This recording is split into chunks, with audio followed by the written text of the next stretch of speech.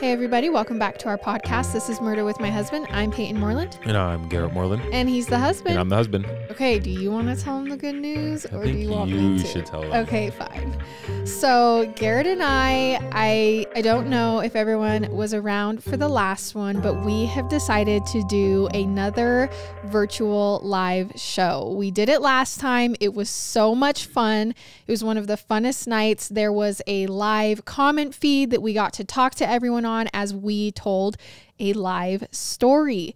And we have decided to do it again this month. It will be July 31st, the night of July 31st, and you can purchase a ticket and then watch us tell a story live. We will be interacting with you the whole time, and there's a whole bunch of other fun bonus things we do, and I think you are really going to want to be around to hear Garrett, hear the story I'm going to tell on this live episode. You can go purchase a ticket now at a discounted price. They'll kind of raise as they get closer to the actual live date.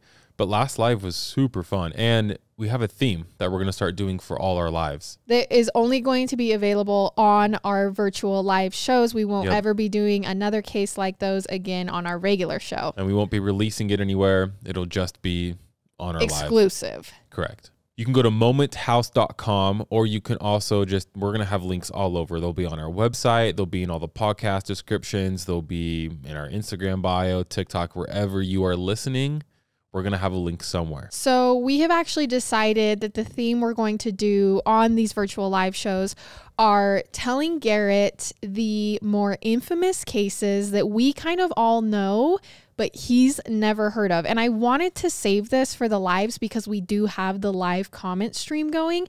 And that way everyone can kind of jump in because everyone will be, not everyone, but some people will be more familiar with the case. And so I think it will be really fun to interact with people, but then also see your reaction to these cases that we all know and you clearly don't. And they are always the most shocking and most disturbing. So the case we are going to be covering at the end of July is the case of Casey Anthony.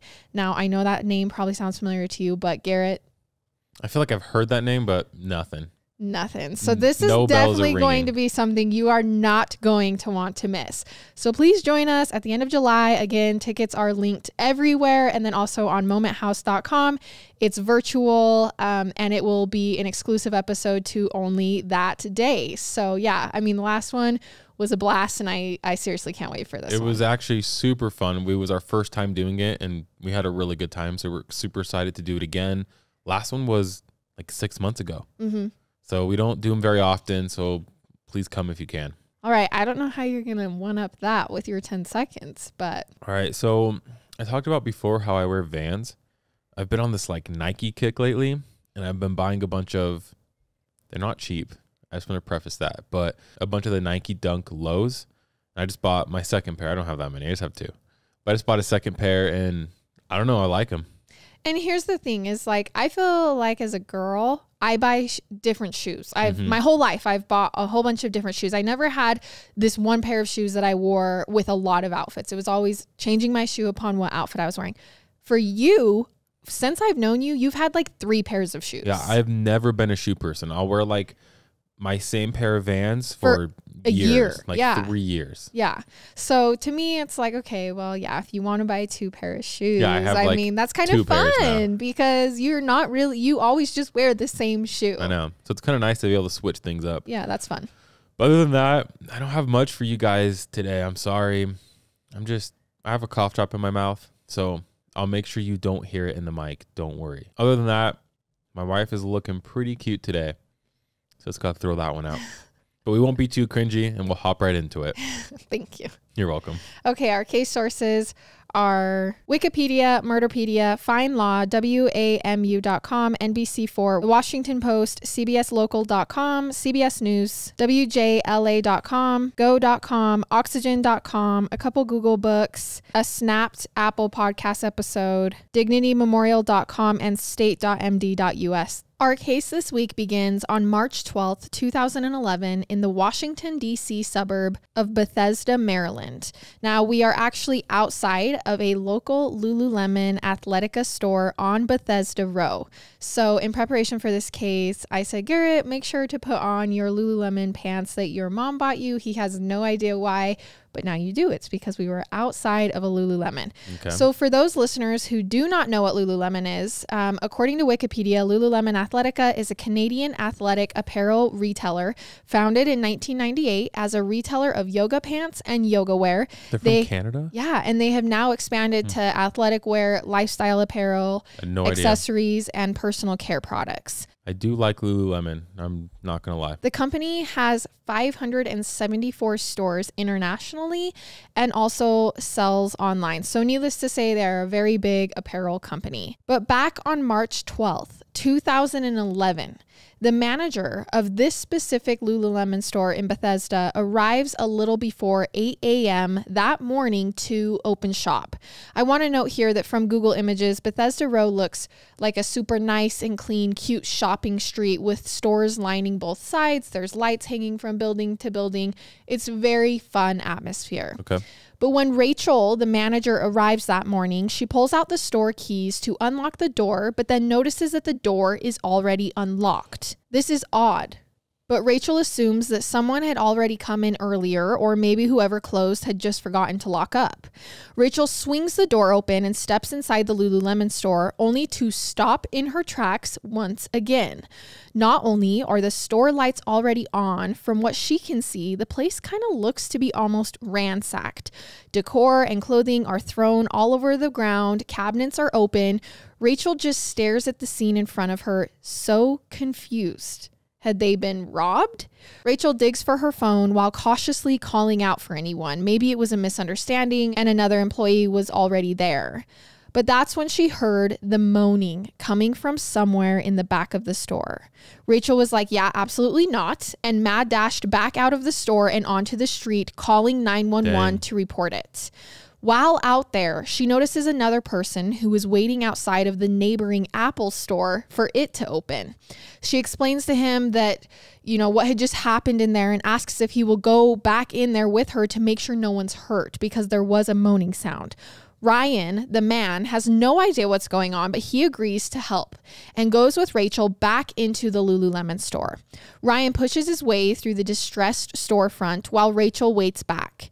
It's only a minute before Ryan yells from the back of the store, "Call the police. I think someone is dead." Oh my gosh. Ryan had found a body lying face down. He tells Rachel there is also another person tied up in the bathroom who is barely breathing, and he thinks she was sexually assaulted. Rachel immediately calls 911 again for the second time to report what they'd found in the Lululemon store. That's insane, just in the back of the store. Mm-hmm. Montgomery County Police respond to Rachel's 911 calls and arrive at the Lululemon store.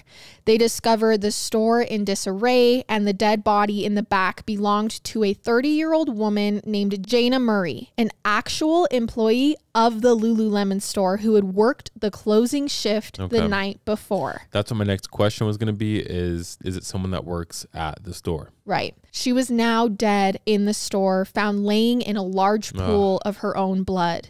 They also discovered 28-year-old Brittany Norwood, hands and feet zip-tied and visibly shaken in the bathroom. She had cuts all over her chest, her legs, her arms, and even her face. She had a deep wound on her right hand that ran parallel to her thumb. The store is covered in blood. Like I said, it's in huge disarray, and they discover 2 sets of bloody shoe prints, one big and one small, all throughout the store. Montgomery responders rushed Brittany to the hospital where, once stable, she would later recount what had happened that night, having somehow lived to tell the tale. So I know we're going to get into it, but I assume because it's a retail store, there is cameras. There are not. There are not. No, and it's 2011, but there were no cameras in Lululemon. Okay. Brittany explained to police that her and Jayna were closing the store together that night, March 11th. Once they left, she realized that she forgot her wallet, and so she hurried and got a hold of Jayna and asked her to come back and unlock the store for her so she could go in and grab it. Brittany was a newer employee, and Jayna would have been considered a higher-up employee, so that's why she was the one with the keys after closing. While inside the unlocked store, Brittany described 2 masked men barging in and attacking both her and Jayna. Once the two masked intruders had control of the girls, they tied them up and then began sexually assaulting each girl.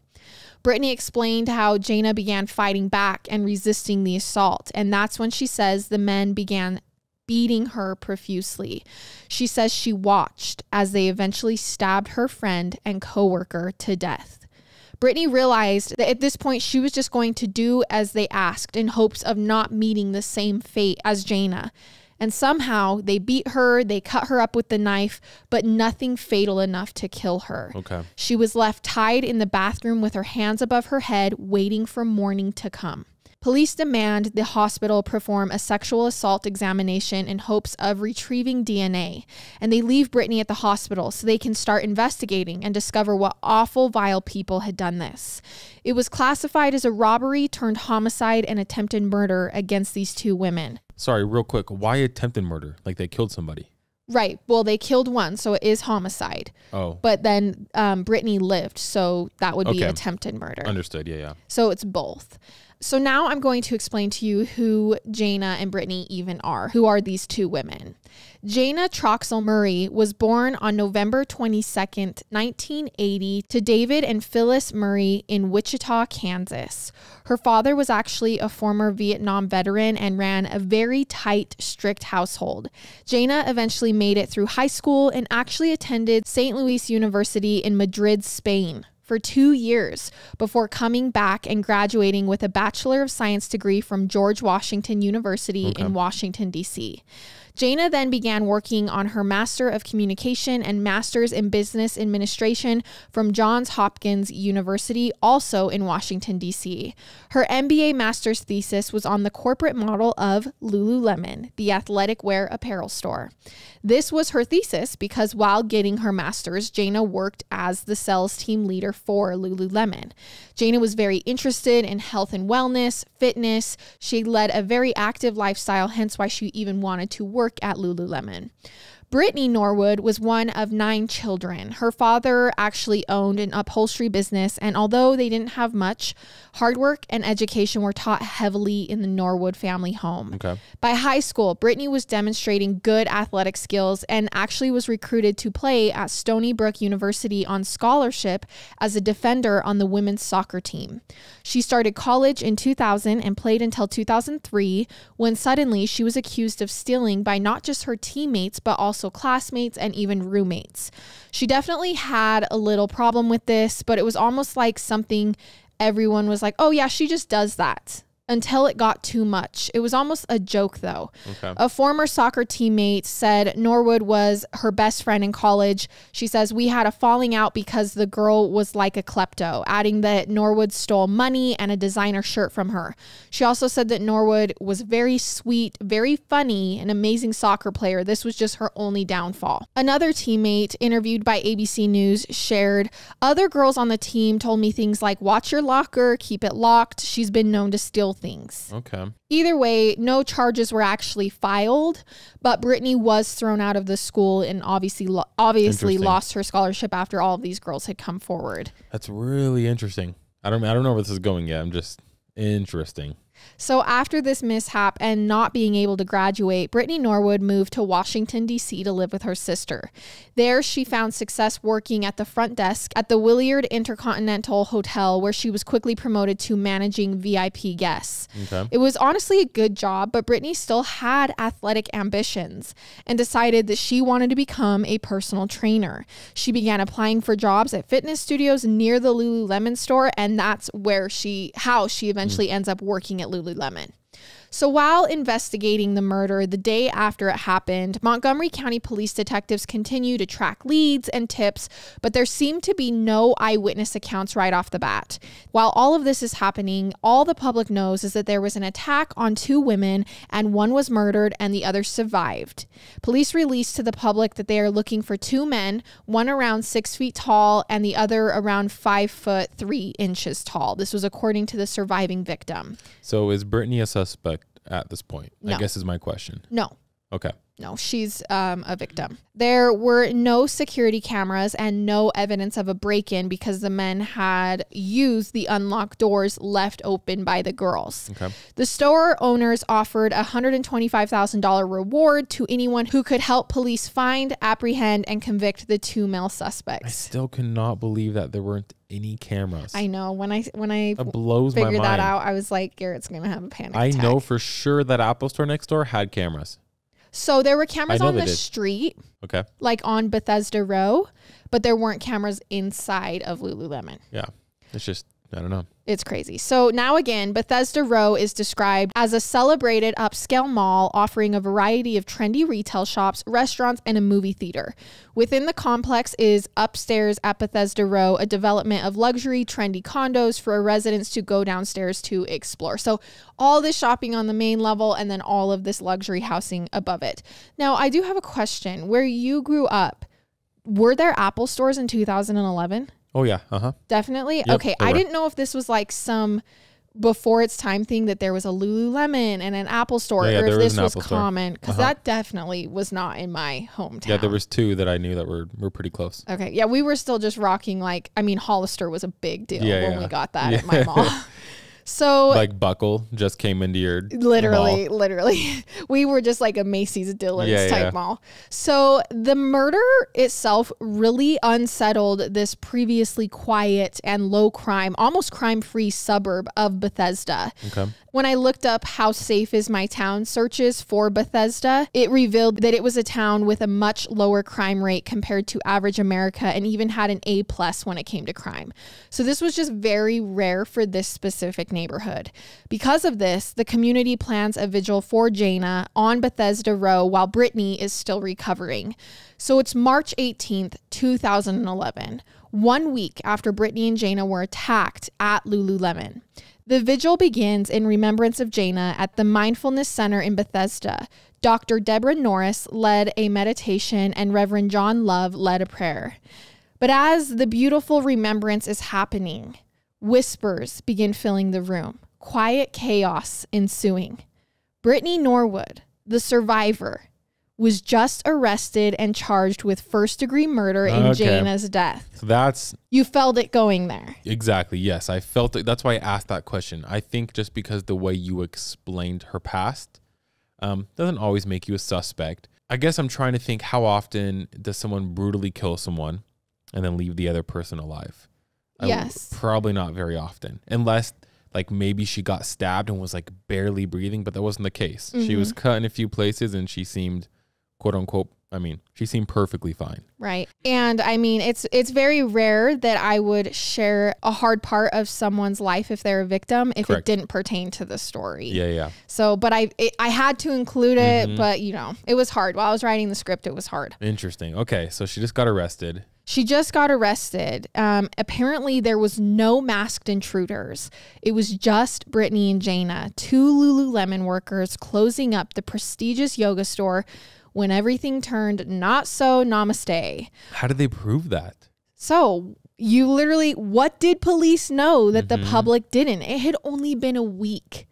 Like, what had happened in this last week that the public had no idea about? Police weren't going to tell anyone. They weren't talking to the media. Those details would only come out at Brittany Norwood's trial 7 months later.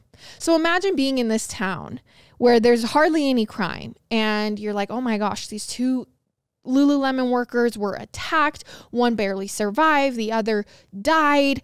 And then the police a week later are like, never mind, we arrested the other girl for it. And then you have to wait 7 months to figure out why. Yeah, something's going on. So while waiting for trial to actually begin, the same Lululemon store that had been boarded up and closed since the day of the murder reopened in June of the same year. Kate Murray, Jayna's sister, and her parents, David and Phyllis, were at the store's reopening, where a stained glass mosaic with the word love in cursive was unveiled above the entrance in remember of Jayna. So when they reopened the store, they redesigned the whole thing to honor her. They said, today is such an honor for Jayna. Today is a day she is turning cartwheels in heaven. Okay. Which just, I mean, according to them, Lululemon was very important to Jayna. It had been her thesis. She had been working there. She loved it there. So I'm really happy that the store decided to try and honor her. In April, her parents also came out and told media that they are just as confused as everyone. They claim Jayna never even mentioned Brittany. They didn't even know who this girl was. What could have gone so wrong that she killed her if they weren't even close enough for Jayna to bring her up? Then finally, after back and forth trying to plead insanity, Brittany Norwood is charged with first-degree premeditated murder and second-degree specific intent to kill murder. Her trial starts on October 26, 2011, and the details that emerge shock everybody. Jayna Murray and Brittany Norwood had been co-workers for only 3 weeks at the Bethesda Row location Lululemon and were working together the night of March 11th, 2011. They closed the store and left the building that night. According to witness statements, Jayna performed a bag check on Brittany before leaving. Now, a bag check is a common practice used in many scenarios, but also on employees. An upper employee asks to check all of the employees' bags before everyone leaves just to make sure no one is stealing product. It's just something they do. This can also be done to customers as well. You can say, please let me check your bag before you leave the store. But this specific night, Jayna performed one on Brittany. Jayna saw stolen yoga pants in Brittany's bag that she didn't pay for. And if you remember, she has a history with stealing. She literally lost her scholarship and got kicked out of school for this. It's unclear whether Jayna confronted Brittany about it or if there was just an awkward silence as Jayna handed them back to Brittany. Either way, Jayna knew that this new employee, Brittany, was stealing a pair of yoga pants. We don't know if she was like, hey, you need to return these. We don't know how that specific exchange went. We know this, though, for sure that she knew because Jayna then called another Lululemon employee to ask if Brittany had bought those pants from her, like maybe you did sell them to her. And she was like, no one sold her those pants. So we know she was definitely suspicious. Both girls closed up shop and left for the night. Around 9:51 p.m., Brittany calls another sales associate for Lululemon and claims that she left her wallet back at the store. Because they barely know each other, Brittany didn't even have Jayna's number and needed to get it from this other employee. She then called Jayna and asked her to come back to the store to let her in so she could get her wallet. And this is how premeditated came into play. Because they had already left the store. Got it. So for her to find a ruse to bring her back to the store is how the state is saying this was premeditated. I guess I'm confused because wouldn't premeditated just be murder? First-degree murder? Yes, but she could have been charged with second-degree murder if they had just broken out into a fight in the Lululemon. I guess what I'm asking, is there a difference between first-degree murder and premeditated murder? Okay, as you guys know, I am not an expert, so I just looked it up on lawrena.com. It says, first-degree murder is the most severe form of murder defined in the U.S. legal system. In these cases, the murder is committed with malice aforethought. In other words, the crime was committed with the intent to cause harm to and kill the victim with no regard for human life. The unlawful killing must also be premeditated for it to be deemed first-degree murder. Okay. So yes, I would assume that if it's premeditated, it's first-degree murder. Okay. They go hand in hand. So on March 12th, the day they were found, Detective Deanna Mackey met with Brittany at the suburban hospital to get her statement. Everyone, including Detective Mackey, considered Brittany a victim at this point and truly just needed her story and help in finding a suspect. During this interview, the story about the masked intruder comes out, and Detective Mackey notes the incredible detail Brittany was using to describe the supposed attack. She claimed that she was assaulted with a clothing hanger from the store, and that's why when she was found, the crotch of her pants were torn. But the hospital reported back to police that Brittany's examination revealed no evidence of sexual assault. Now, I tried to look up statistics on this because I don't want to jump to conclusions, but I really couldn't find any. I kind of feel like we need more details here to clarify what no sign of it actually means. Does this mean there were no signs of sexual activity at all? Does this mean there were no signs of violent sexual assault? Does this mean there was no DNA? Like, I don't actually know what concludes a negative sexual assault examination, because there are times where just because sexual activity was violent doesn't mean it was an assault, right? So it can be kind of confusing. But I'm assuming because she clarified they used a hanger and there were no signs of sexual assault, this is a different story because there would most assuredly almost be violent sexual assault in that case. So after this, on March 14th, 2 days later, Detective Dimitri Reuven and James Drury were asked to speak with Brittany at her home. At this point, they still think she's a victim. So even though the hospital said there was no signs, it didn't really sway them. Brittany cried to detectives while revealing even more details about her supposed attack. Police still considered Brittany a victim at this point. On March 16th, 2 days later, police again asked to meet Brittany at the station to collect her fingerprints and hair samples for elimination purposes. Police sit her down for questioning while she's there. Now, in the past 2 days, police have grown suspicious of Brittany. I even believe that they found DNA evidence against her inside of Jayna's car, but Brittany's story never put her in Jayna's car. So I think that they bring her in this time to figure out why there was evidence she was in her car. It's just crazy to me to think that like the average person can just kill someone. You know what I mean? Like that it's not someone who, I don't know, she's working in Lululemon. Right. And then she just kills her coworker. Well, and you're about to find out that she didn't just kill Jayna, she slaughtered Jayna. My gosh. Like it definitely is not an average person thing. So they ask her up front, have you been inside Jayna's car, or do you even know what kind of car Jayna drives? And Brittany's like, no, I have no idea. Okay. Police are like, okay. And they end the interview. They don't want to make her think they're suspicious. Yep. The next day, Brittany's family calls police and said that Brittany had confessed some more details about the attack and had kind of been withholding the information, afraid that the suspects who were still on the loose were going to come back and harm her. So specifically, one of those details was that in the middle of the attack, the suspects untied Brittany and forced her to go outside on her own, get in Jayna's car, move it, and come back in. Okay, so now she's starting to realize, well, maybe they had evidence of me being in there. Oh, wait a second. I forgot to tell you that I had to go get in her car and just hang out while they were killing her. Okay, so the next day, March 18th, police bring her back in for questioning. And she's the one who initiates the conversation about moving the car to a different parking lot. And there's actually parts of this interview online, not the whole thing, but just sections of it.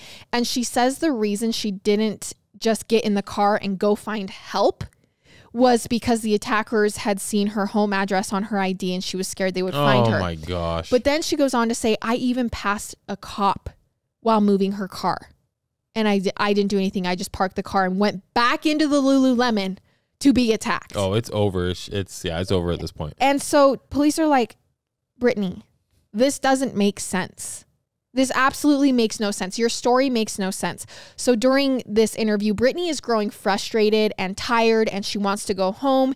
So at this point, police confront her with all of the evidence they had collected that I'm going to tell you about. And then also say, we found evidence you were in her car. Your story doesn't make sense. We're suspicious of you. Yeah. 8 different murder weapons were used in the murder of Jayna. Oh my gosh. And this was the evidence they had found that led them to arrest her just a week after. This is what they had been working on the last 6 days.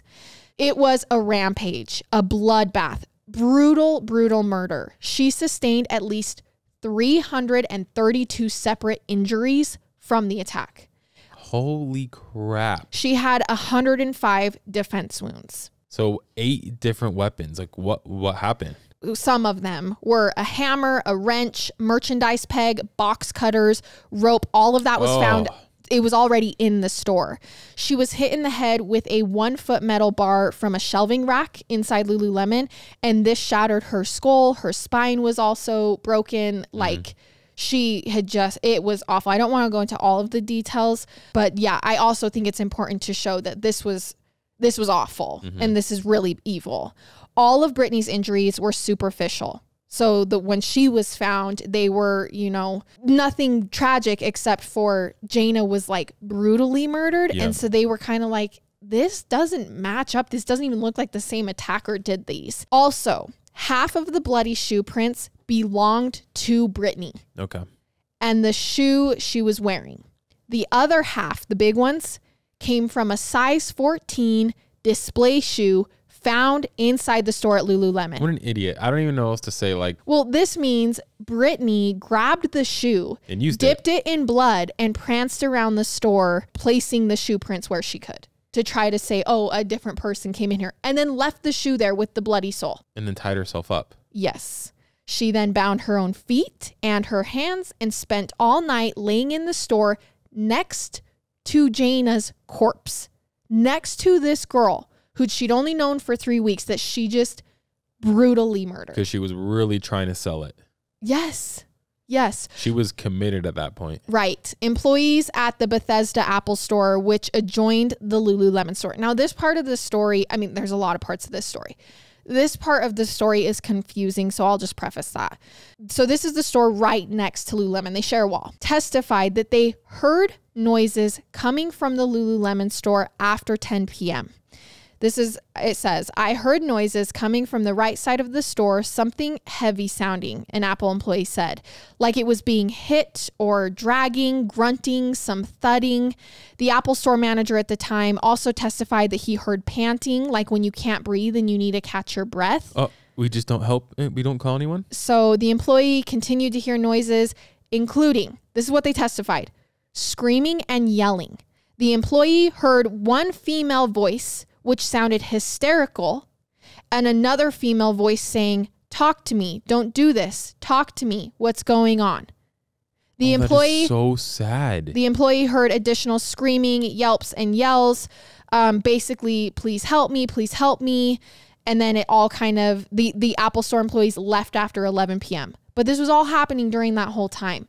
So I'm just so confused. I'm not going to blame anyone because it's not, they didn't kill anyone, but what happened? Well, and it's like, this is why I was saying it's confusing. And again, I don't want to place blame on anyone either. No, not at all. And I don't know what I would do in that situation. I mean, I guess if you're in it, it might be different. Well, so they said their excuse was, we just thought it was some drama going on at Lululemon. Which, I mean, I don't know about pleading for help and panting and thudding. I don't know.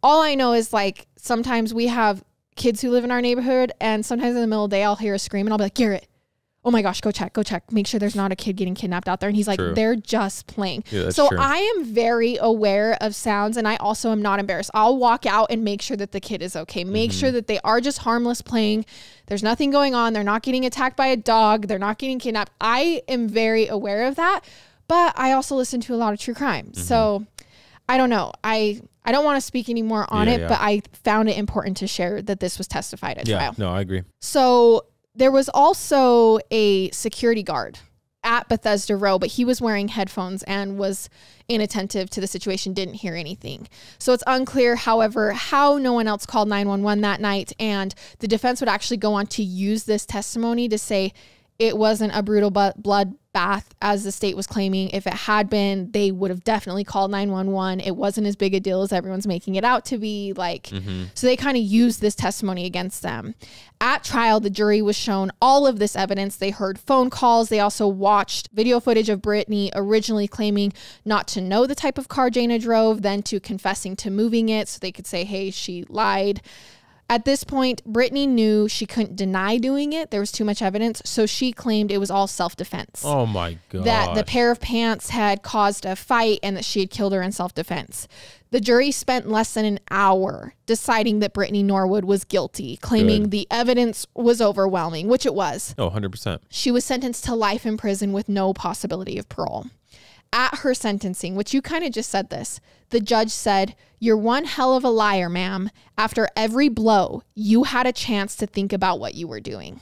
So why though? Like, did they say there has to be a why? There's got to be a reason. The motive was because she had just got the job and now she just got caught stealing pants, and she had just barely been kicked out of school for stealing.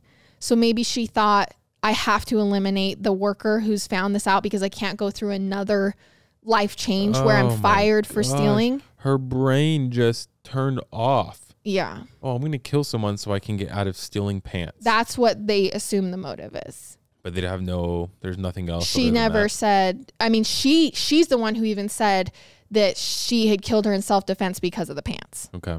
So I'm assuming that it's probably right if that was her story as well. Okay. Jayna was described as someone who loved animals. She loved dancing and traveling. Jayna lived life on the edge and to the fullest.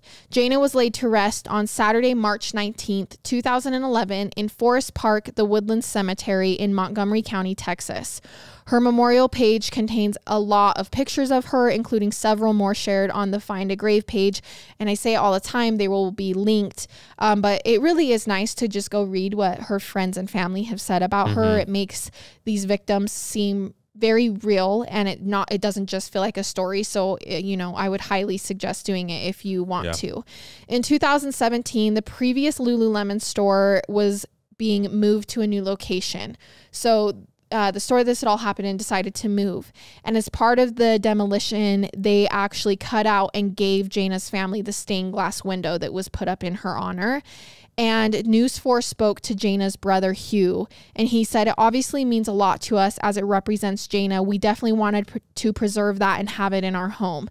He then said that Lululemon shipped it to Hugh, who now lives in Richmond with his children who were born after Jayna died. But Jayna's family was very, just celebratory of Jayna. And I think that is how they would want us to remember her today as, just a girl who was ambitious. I mean, her education was unreal. She just had a lot going for her and was taken so unfairly. So I want to spend today, honoring Jayna. So that was the case of Jayna Murray. It's also crazy to me that I feel like I just repeat the same things, but she beat her to death. Basically, right? yeah. She basically beat her to death. She didn't just shoot her and it was one and done. She kept hitting her. She kept stabbing her. She kept hurting her over and over and over again. It is awful. Which is just unbelievable to me. Unbelievable. We see it all the time in these cases. We can't fathom it, which is why we are fascinated by it. Which is why we are sitting here going, how could someone do this? I mean, this case was highly, highly suggested. I mean, Garrett even said when I said, "Are you wearing your Lululemon?" He was like, "Does this have to do with the Lululemon murder?" And I was like, "What do you mean?" And he was like, "I've seen it suggested a lot." So I hope that this one was for everyone who had suggested that we cover Jayna's story. I felt like I thought it was going to be a little longer and more like complex, but it seemed pretty straightforward. And I think it's because the police seemed like they were just on top of it. Right. A week after. I mean, especially because a lot of these stories where it's like, it's been 10 years and then we had to go through all the detail of it sparking back up and then another 10 years. This was like 6 days and police were like, and granted, there was a lot of evidence that was clearly pointing to her.